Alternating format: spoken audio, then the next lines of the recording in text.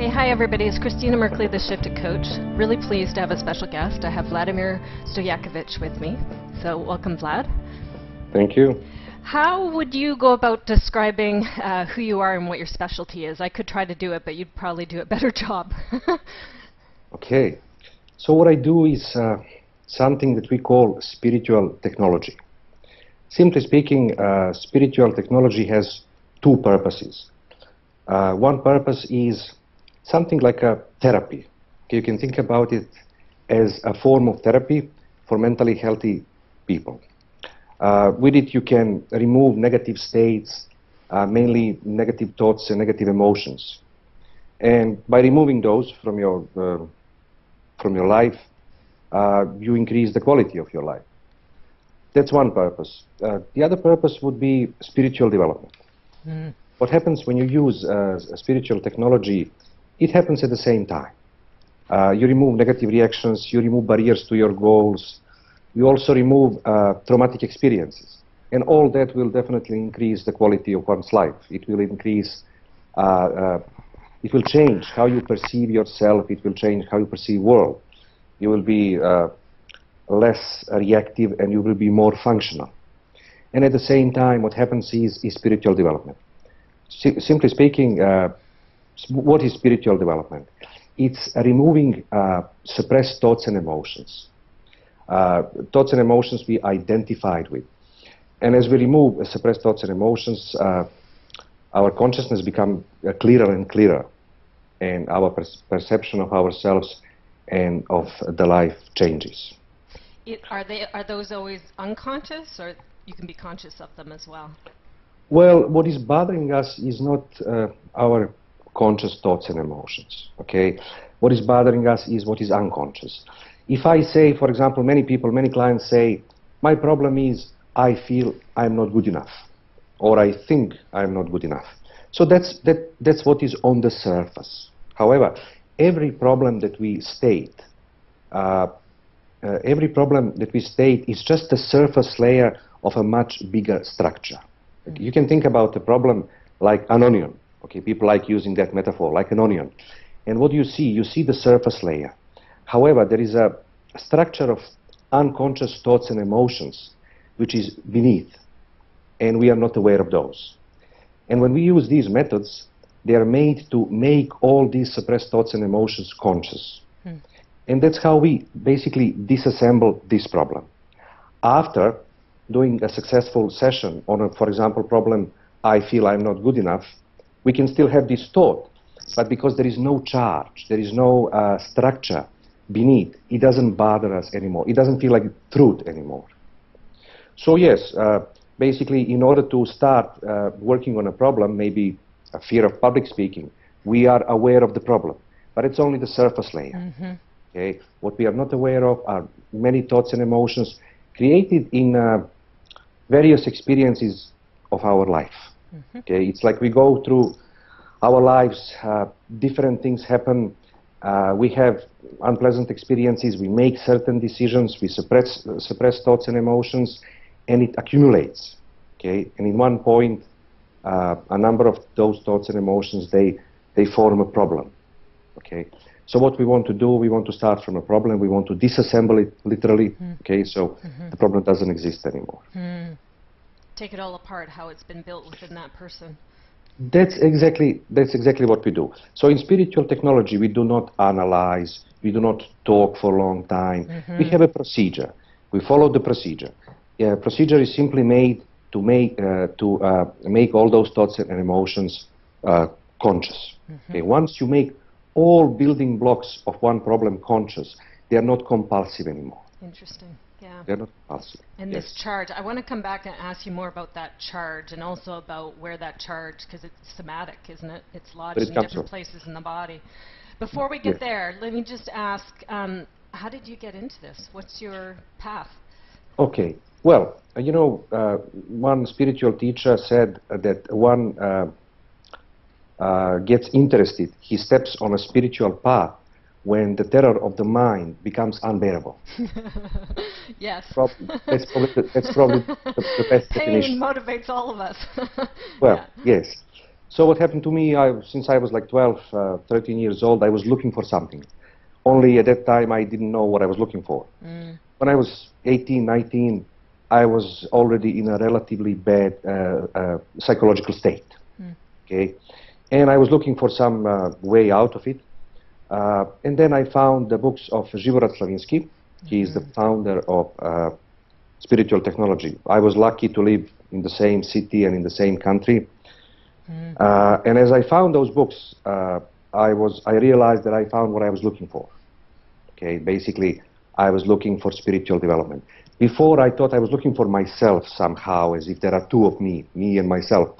And I was thinking that I'm looking for some kind of profession, to find some kind of profession which will fulfill me. But no, I wasn't actually looking for that.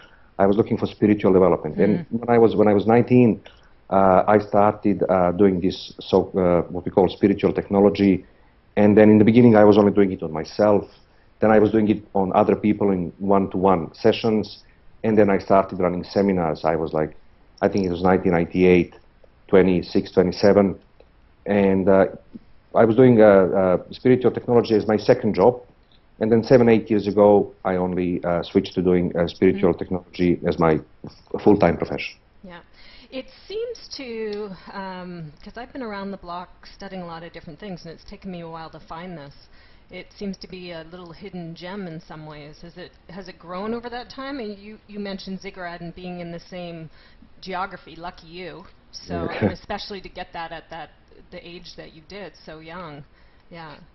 Is it known more in that area, and it's starting to trickle out more worldwide, or? It's actually very known in this area, more than in other countries.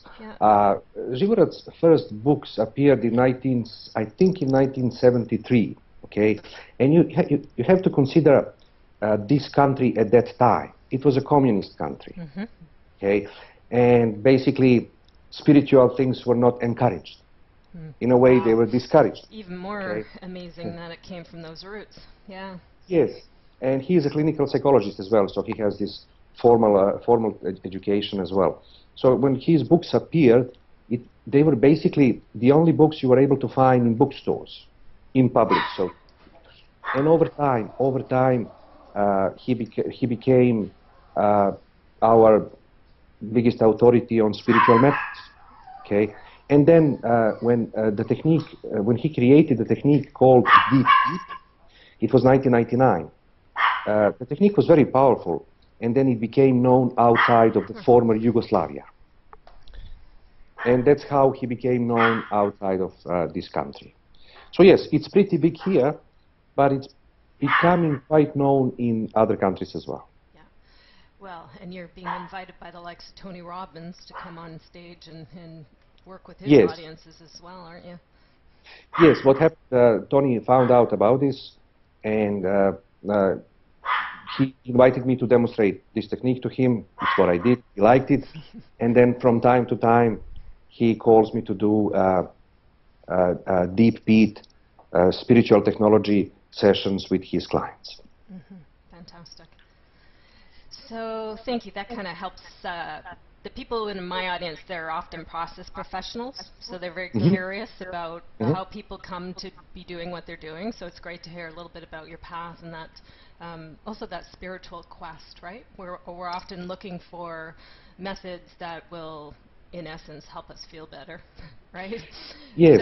So and it's interesting. Some people too are not just on that track, but also on the spiritual development track, which I am, and often people associated with me are, so it's nice to have that layer associated as well. We're going to accompany this. My students will be able to see a session that you did recently with me, and it definitely led to that Unity One place, which is just beautiful to connect with. And we were speaking earlier about how grateful, appreciative I am of that, and how it's creating a ripple effect. It's very interesting, this non-charge feel. So yes. So let's talk a little bit about what charge means, and get it a little bit into the polarity side of things and the body. I understand. So what is charge? Simply speaking, charge, that's just suppressed thoughts, and emotions. We say there are four elements of charge, and they are mental images, thoughts, emotions, and body sensations. And when you think about it, it's only two categories, mental and emotional category. Mental category is images and thoughts. Emotional category is emotions and body sensations. So we have unconscious, and it is full of these suppressed thoughts and emotions. And to make things worse, the nature of unconscious is it's conflicting. Okay, we have many thoughts and emotions which are opposite to one another. Okay, you know how people say that we live in a bipolar universe.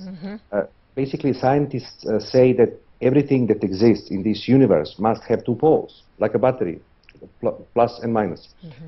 Carl Gustav Jung noticed the same thing, pointed out the same thing in the human being.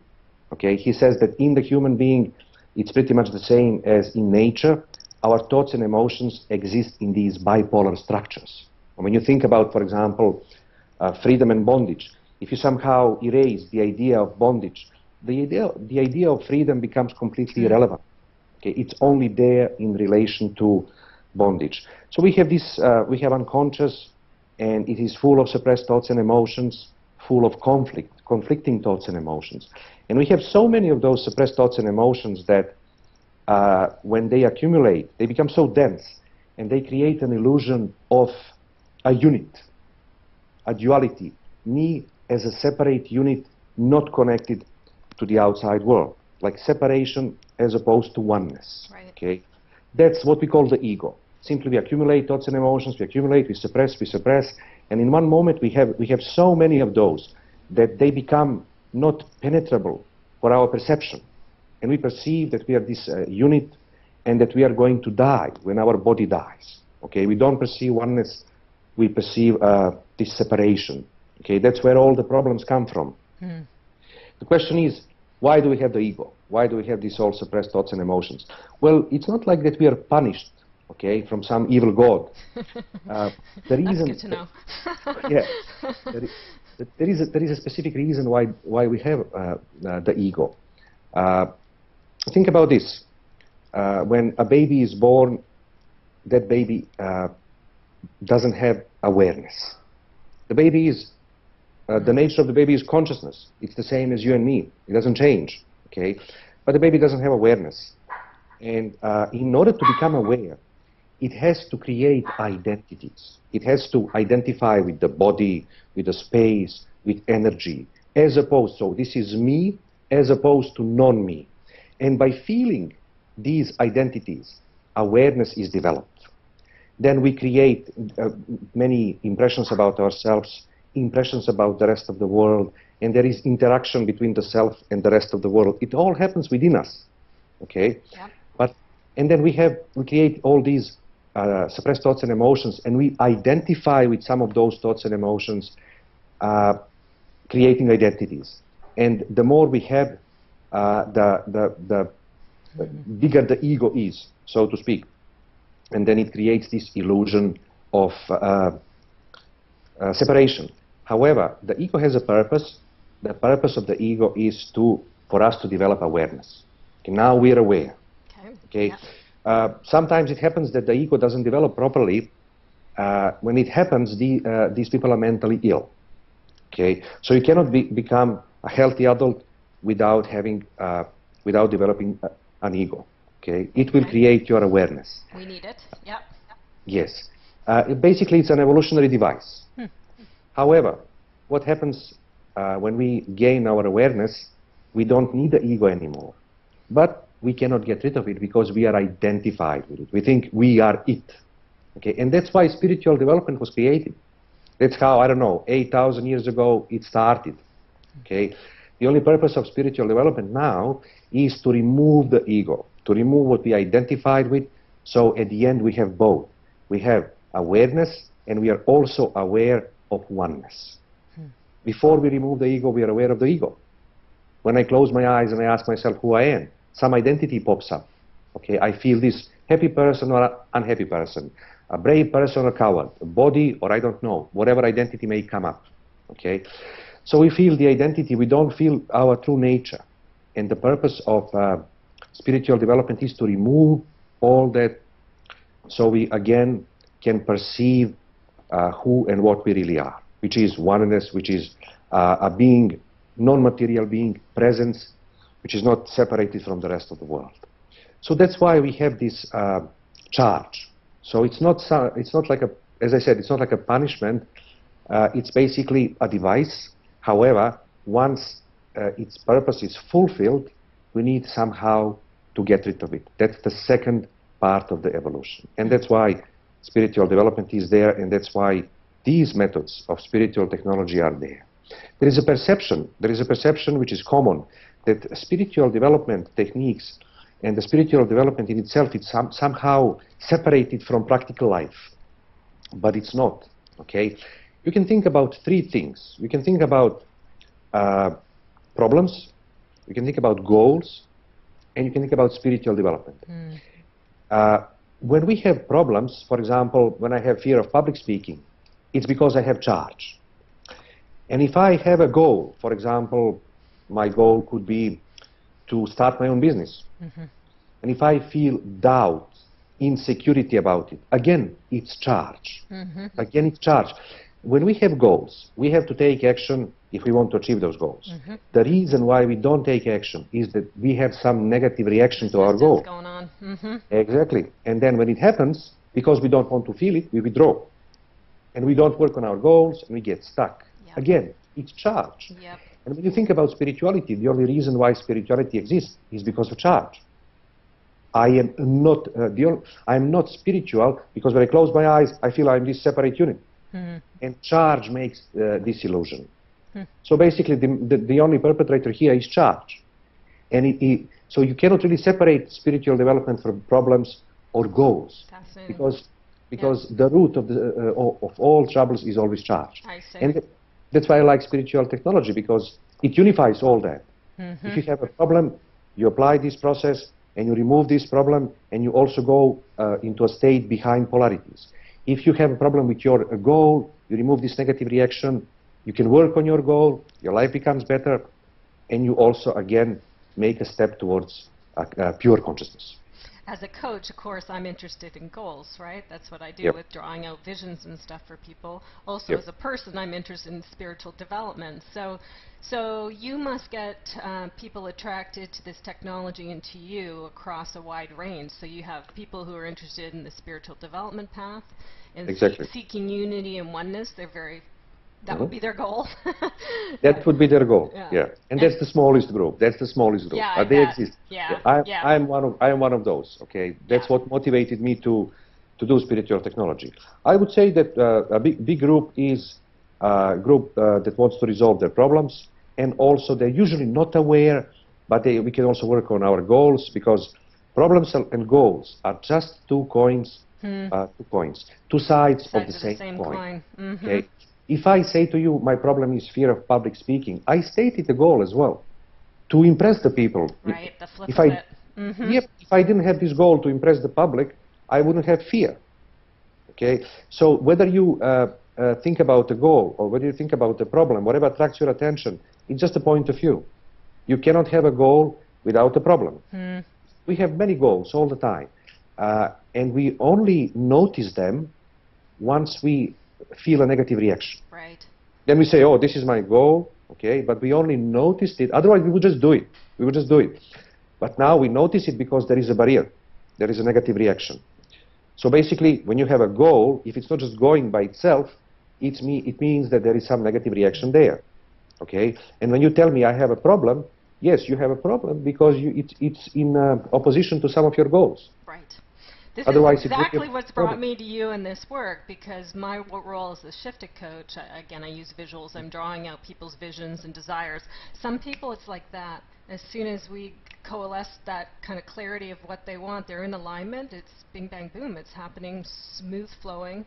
Others, it's a little more complicated, or very complicated, and it's because of these problems and these underlying charges. So. Yes. Well. It's true. Also, not all the clients are the same. Okay, some people are very easy to work with, some people are not. Not all the problems are the same. Yes. Okay. I mean, in this world of coaching or whatever you want to call it, there is, I think, a wrong belief that when you have an efficient method, you can say how long time it's going to take for every person and every problem. It doesn't happen like that. Individual. Okay? Mm-hmm. Yes, it's very individual. Yes, yes. Yeah. What are give us some examples. You've talked about fear of public speaking, so there's a problem. What are other problems that people would come to you to use this technology on? Well, you can think about any kind of negative state or negative reaction, or even more precise, it could be emotion that I feel and I don't want to feel. It could be a behavior that I have and I don't want to have, or maybe some negative thoughts, mostly negative beliefs. Like I said, I am not good enough, I am jealous when my wife speaks to other men, I feel angry when my boss talks down to me. It's just about everything. Mm-hmm. Okay? A problem is any sort of a reaction which I feel and I don't want to feel. Mm-hmm. Fear of heights, just about, as I said, just about anything. Great. My clients come for kind of the big four. So one is, like you mentioned already, starting a business, and it's mm-hmm. often a creative-based business. Money and financial stuff is really big. Yes. Yeah. Yes. Relationship, different kinds of relationship problems, and then body, often weight. Yeah. Yeah. Yes, I completely agree with you. Now, when you put it like that, I agree with you. Yes, relationship, big and complicated world. Okay. Yeah. Also, money. Doesn't matter what country you come from. Okay. Also, people who come from wealthier countries, people who are not actually poor, they also have these thoughts and emotions about money. Okay. Yeah, I agree. Body, health. Yes, that's a big thing as well. And what was the first thing you noticed? Yeah. Right. Job. Livelihood. Yeah. These are big topics for me as well. I also like to think about topics in this way. It's just a different classification. Negative experiences, that's one thing we can work on. Mm-hmm. Problems, that's another thing we can work on. Goals, and also my current state. You probably had clients who say, I feel bad, I don't know why. Okay, right. So my current state, we can, so yeah, that's another classification. Wonderful. All those different entry points. Yeah, exactly, entry points. Yeah. So some of these modalities use tapping points. Mm-hmm. And when people watch the session that you and I did together, you make a little joke at the beginning about, some people feel funny about this, and I'm bringing in EFT specialists and things too, so I'm starting to introduce this group to the tapping points. So hopefully we're breaking through that kind of silliness factor about what is this tapping. What's your thoughts about that, about the charge and how it's in our somatic, and what's these different methods that you use doing with that in terms of connecting in with the tapping? Okay, so you mean like how it is connected to the body and how we use the body, how it stores the body? And that connection between the conscious and the unconscious stuff being stored in our body or in our somatic and in these different, at least the way I understand it, meridian lines or nadi systems. Yeah. Okay. Well, I think it was Wilhelm Reich who was in the Western science who pointed out the first that we use the body to suppress thoughts and emotions. And that's why he created a school of psychotherapy, which is still in use. What they do, and they basically apply psychotherapy and they apply massage. In my experience, we do use the physical body to suppress thoughts and emotions. All these tensions that come up, what's the first thing that happens when you're under stress? You feel tension. Right. Okay. Another interesting point, I do lots of regression therapy, recalling past lives. And what happens as we lead the person through a past life memory, what happens is this: when they die, when they lose the physical body, they lose maybe the most important instrument of suppression. We use the physical body to suppress these thoughts and emotions. Okay, and what happens when you lose the physical body? There is a forceful release of suppressed thoughts and emotions in consciousness. When you release the body with everything it's holding. Exactly. You know how in the movies you see how when somebody dies, their whole life flashes in front of their eyes. I think that's related to the fact that when we lose body, there is this forceful release of charge because there is no, the main barrier is not there anymore. Also, you know how the church speaks about the purgatory. To me, yes, there is a purgatory, only it's not a place, it's a state, okay, which all this charge releases into the consciousness. One of the spiritual teachers said that this release happens until there is an equal amount of positive and negative. And then it stops, because this equal amount keeps both sides in balance. Back to the clarity, eh? Exactly. And then we retain a certain part of that past life. Basically, we can only remember past lives because there is some charge left over, associated. Otherwise, we wouldn't be able to remember. Okay? So, in my opinion, yes, we use the physical body for to suppress charge. That's why they have all those asanas in yoga, and there are all forms of relaxation techniques, okay, to get us to finally relax. As for the points, I know the theory behind these points. The theory says that basically as you put your fingers or tap, we don't tap, by the way, just put your fingers. Yeah. Yes, as you hold fingers or tap, you stimulate meridians, okay? And then as you stimulate meridians, energy moves and then it repairs the aura, okay, your energy body. Yep. Yeah, that's the theory. I'm not so sure how correct is that theory. What I think is in deep beat, in this method in which you and I use the points, I think points are secondary. In my opinion, points are secondary. The other structure of the process is more important. The mind content that comes up is more important, and how we notice and how we integrate polarities. I see. Okay. So that's my opinion. If you ask me, yeah, points are there, we use them, but I think in this technique at least, they're secondary. And how we handle the mind content that comes up, that's primary. And trusting, I guess, how it unfolds has its own elegance for each person, right? It's kind of how that's stored or layered for that particular person, and it comes out bit by bit according to that. Yes, exactly. We make it conscious bit by bit. You know, if you think about it, we didn't create all these thoughts and emotions at once. No. Okay? So we can't make it conscious all at once. So we have to take steps. And yes, it is different for different people. Sometimes the process lasts short, 10-15 minutes. Sometimes it lasts 45 minutes. Okay? It also depends not just on what kind of personality you are. It depends on, have you been doing any processing recently? Maybe you haven't. So it accumulated. Okay? Or maybe we just hit a bigger problem. Okay? So it's relative. It's all connected in these interesting ways. Yes. Go ahead. Yeah. You asked me about polarities a number of times, and I don't know whether I answered that. Probably I mentioned it. Basically, polarities are the main reason for our problem. Okay. If you think about it, the main, in my opinion, one of the main polarities is what happens and what I would like to happen. In every life situation, when we feel something negative, it's because there is a difference between what happens and what I would like to happen. That's the main polarity that creates charge. And for example, I want to approach a woman, and I approach, and what I would like to happen, I would like to have a positive response, but I get a negative response. Okay? So in that case, there is a difference between what happens and what I would like to happen, and I feel negative reaction. And because I feel negative reaction, I immediately want to solve it. I don't want to feel it. I want to solve it. And the way how we solve it, we suppress and we make a decision.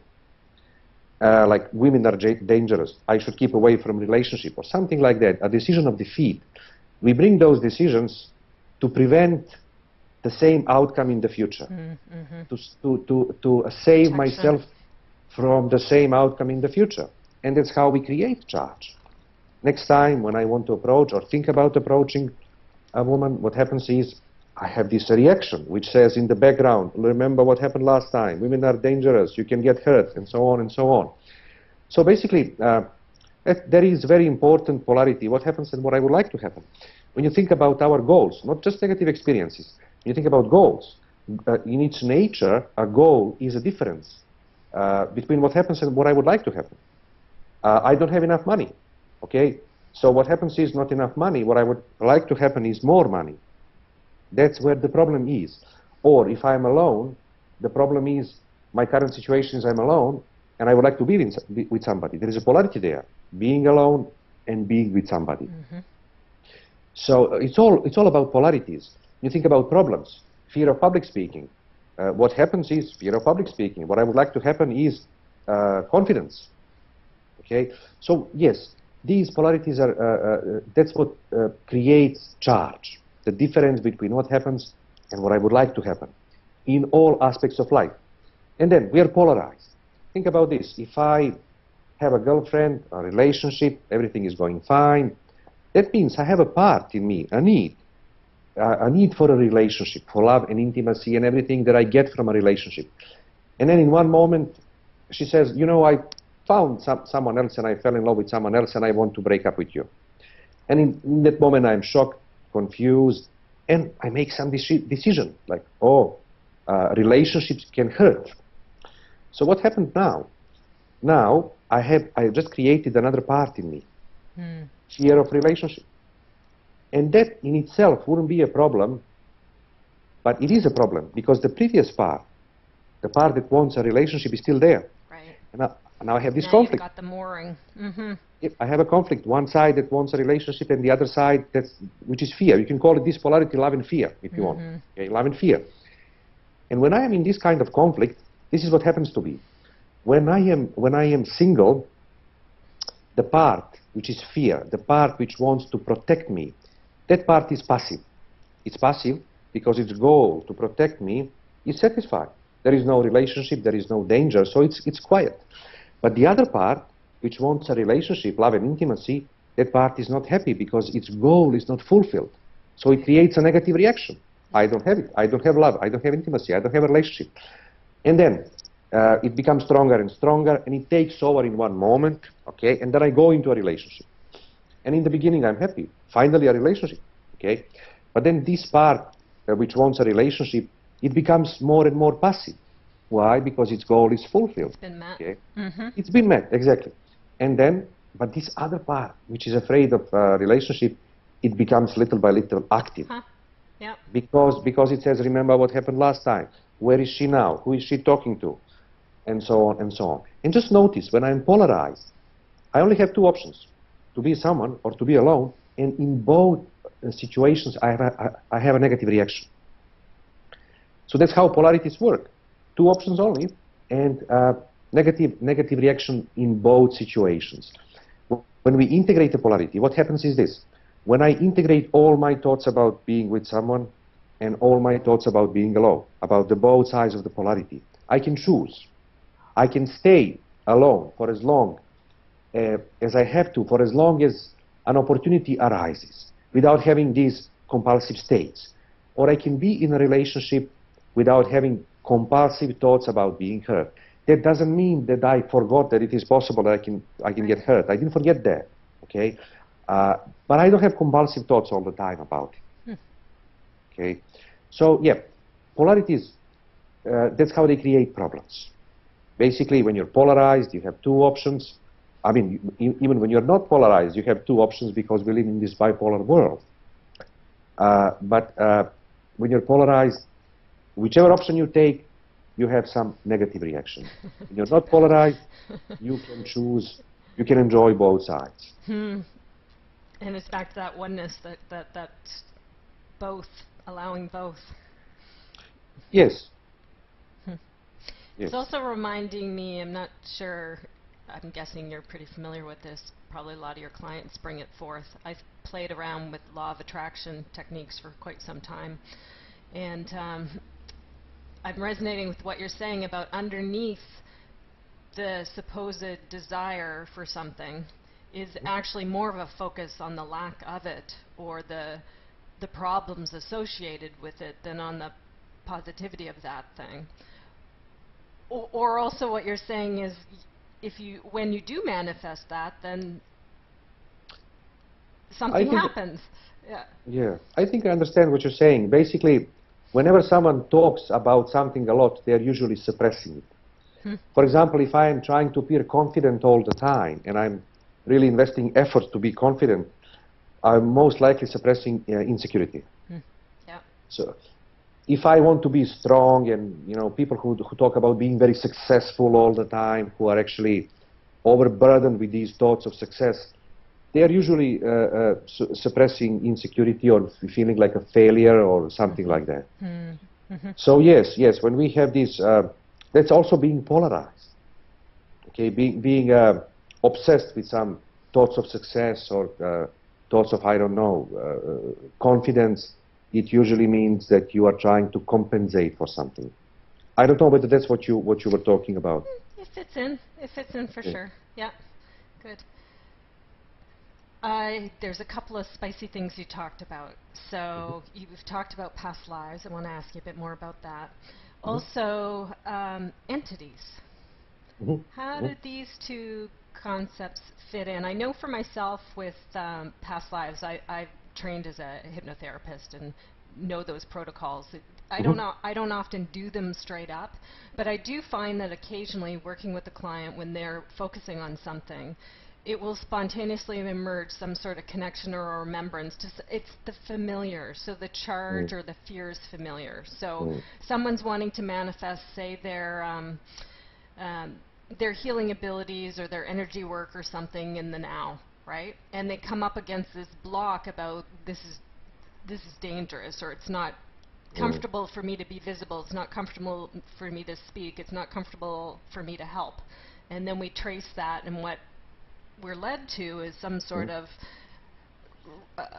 I'm still kind of out on whether this is truly a past life or this is some sort of collective conscious thing that somebody is tapping into. To me, it doesn't matter. It's coming up, so they have a link to it.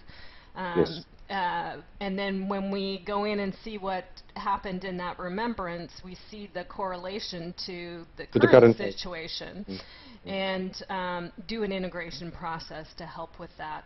And again, it's eliminating charge. Exactly. So you have protocols working with past life, and you have protocols also working with entities. Yes. So what can you share about that? It sounds really interesting. Okay. Well, as for past lives, first of all, it's very difficult to have any proof.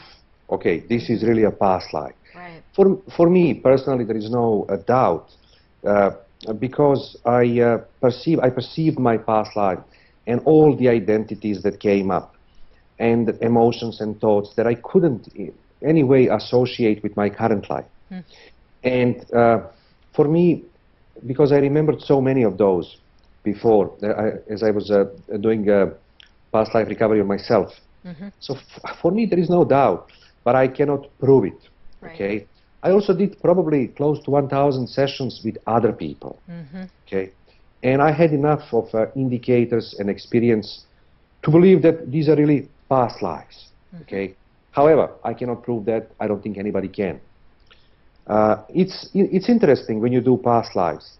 First of all, you know how I mentioned that we remember when a person dies, they release most of their charge.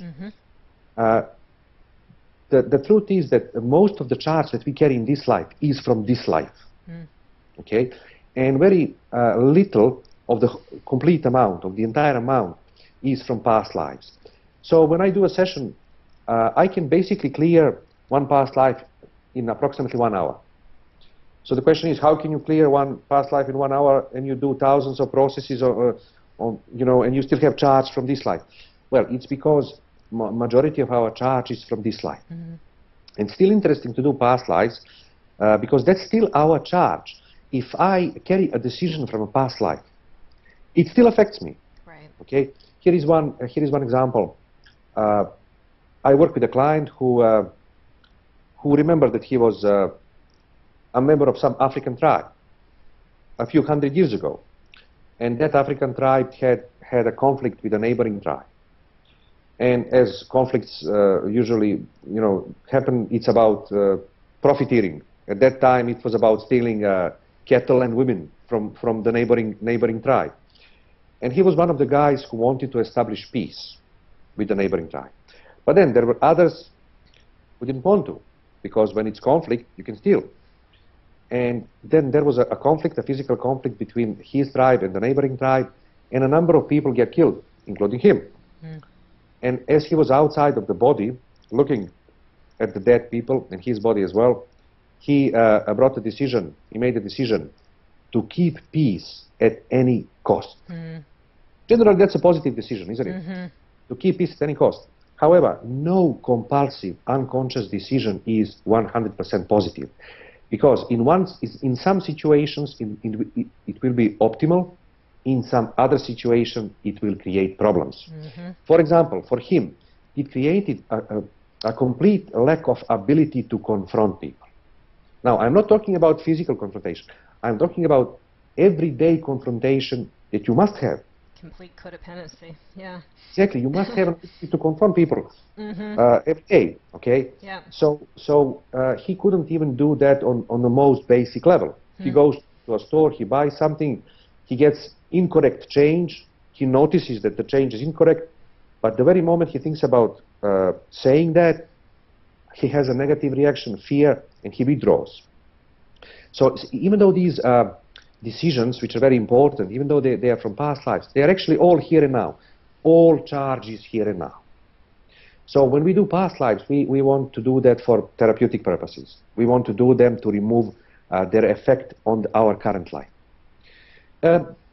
We use the technique called memento. The purpose of that technique is to remember the most important situations from that life, clear them of charge, and then to remember the moment of dying, in which we usually bring important decisions.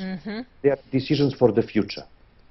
It's what he did, okay? He was looking at his dead body and the dead body of the other people, and he basically said, from now on, to keep peace. I decided, blanket decision. At any cost. And it remains unconscious, and it affects him in the now. Yeah. So that's what we do. Basically, we clear situations, important situations from past lives, and we clear the moment of death and decisions brought in that moment. And then you mentioned entities. This is my experience with entities. Entities, in my experience, are more suppressed parts of my personality. They usually happen when I'm exposed to some traumatic experience. When I did something very bad to someone else, or when something very bad is done to me and I cannot live with it. So I split this part and I say, this is not me. This is someone or something else. Okay? I'll give you why. I mean, they don't happen only in past lives. They also happen when you do processes in everyday life. But because most people are not exposed to such traumatic experiences in the current life, they have less of entities in coming up, created in this life. In past lives, we often have violent deaths. Okay, people die, and then it's common that they created an entity, or maybe they killed someone, and they couldn't face it, they couldn't live with it. So they said, oh no, this is not me, this is someone or something else. Shove it off to the side, huh? Yes, it's a defense mechanism. It's a defense mechanism. And then what happens when you clear charge, which they perceive as mine, they made some room, some space for deeper stuff to come to the surface. Okay? And then when we clear a past life charge, it happens that an entity comes up. Okay? Even though they perceive it as something else, someone else. In my experience, and I think I confirmed that by by using the technique to get rid of them, which treats them as my own charge, not as someone else attached to me. I see. So yes, it happens. I'll give you one example. A client, let's say he was, according to his memory, a few hundred years ago, he was in some part of Russia, a distant part of Russia, and he wanted to be a carpenter. He wanted to work with woods. Okay. However, an opportunity presented itself to serve, to be a military person, and because it brought him decent money, and also socially it was more appreciated than just being a carpenter, he accepted that. He had to live away from his family, and he was like a soldier for like 20 years. and he collected money, saved money, and when he left the military, he started a business with a few friends. However, the business completely collapsed, okay, and he was left without anything, without all the money that he saved. And then he started drinking, and after some time, he hanged himself in his daughter's house. Obviously, that's a very traumatic experience. And what happened at the end, you know how they say that at the end of the past life, you go into a light. Right. That light represents basically when you release the charge, it represents your normal state of the self, the state in which you feel that you arrived home. That's what happens when you go into that light. However, people who have these entities, because they still have charge, connecting them to this past life, they can't move to this light.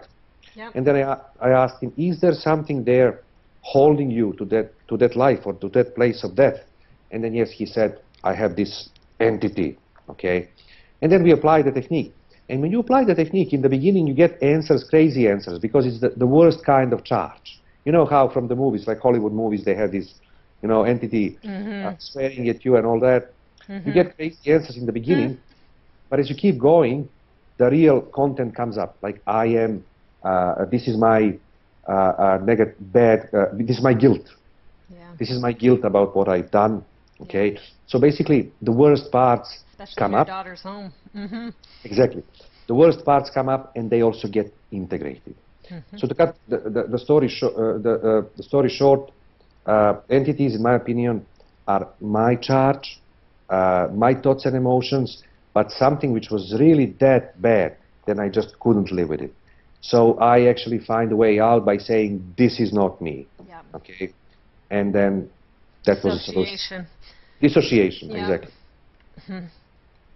Interesting. It's quite the fad right now in certain circles in the U.S., North America too. I'm in Canada, with entity removal. Yeah. Okay, I understand. There are techniques that work with entities, but my rule is, I ask the client, that which you perceive, do you perceive it as you, a part of you, or something or someone else? If they say that they perceive it as something or someone else, then I use an entity integration technique. But if they say, no, it's just me, it's just part of me, my emotion, then I just use normal techniques which clear charge from the I point of view. You can treat anything as an entity. You can say, well, I have a fear of heights. We can treat that as an entity, no problem, no problem. And we can apply entity techniques on that too. But I don't think that is the best possible approach. For me, the best possible approach, if you perceive it as your part, then we use techniques like deep beat and aspectics. But if you say you perceive it as something or someone else, then we use entity integration techniques. But you can use both on both situations, but you know, I like this clean approach. And you're rattling off different names, which is great, because it helps to show people that there's a variety of techniques. So depending on what's presenting, you as a practitioner are just using your experience and your intuition to choose from amongst those palliative tools. Yeah. It's true. There are different techniques. You can say that there are, I call them special purpose techniques and general purpose techniques. Special ones like Memento for integrating past lives. It has a purpose to integrate past lives. Then there is something called Gnostic Intensive. Its goal is for you to experience what we call enlightenment, or the direct experience of truth, to experience the truth on, about who you really are, or what is life, or what is another human being. So that's another special purpose technique. And you have these general purpose techniques like deep beat or aspectics or DP4. These methods are applicable to any negative reaction that you can have. You may have a negative reaction about an experience, or you may have a problem, or you may have a negative reaction about a goal. It doesn't really matter. Okay, so you can use these general purpose techniques to integrate them. Just one more thing. Even though I say this is general purpose, this is special, they basically do all the same thing. They integrate charge. Step by step, working down to come to that unity place again, eh? Yes. So the entry point is different, and your goal is different, but to reach your goal, you have to integrate charge. The only thing in this technology, The only thing that stands on your way is suppressed thoughts and emotions. I'm just finding as I'm listening to these stories that you're sharing to give examples of things that have come out of your practice, just how fascinating it is, how fascinating what people carry with them. Like, isn't it just amazing, all the different things that you tap into with each individual? Yes, it's very fascinating. Basically, you have to go through people's lives, like, for example, past lives. I've done, as I said, close to 1,000 sessions. And basically, in 1 hour, I can go through someone's life, a past life, in 1 hour. And then you actually see how our lives are generally very simple. What is complicated is how we perceive them on the inside. If we go and integrate someone's life and they come up with 5 important experiences, like I started going to school, I finished school, I got a job, I got married, I got kids, and then I died. Okay, so basically that's what comes up. And then when you think about it, when you look around, most people will have lives like that, even today, don't they? Yep. But it doesn't feel like that. Why? Because we have all these internal things going on. Right. Yeah. I can say my own answer from my experience. I mean, obviously, I think it's useful, and I'm bringing you on for an interview to introduce you to my students because I want them to know about this. But what do people tend to report in terms of results when they're using these technologies? How does it play out in their life? We don't have any official statistics because no one does that, but the feedback is very good.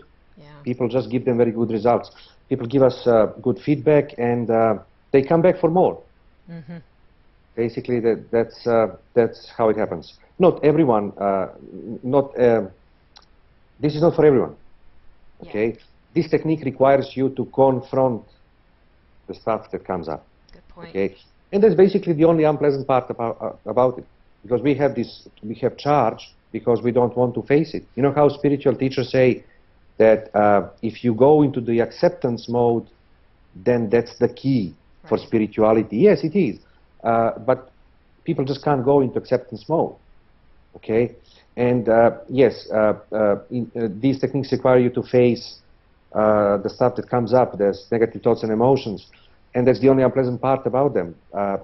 But generally, we have excellent results, and there are more and more people wanting to do sessions and seminars. Yeah, yeah.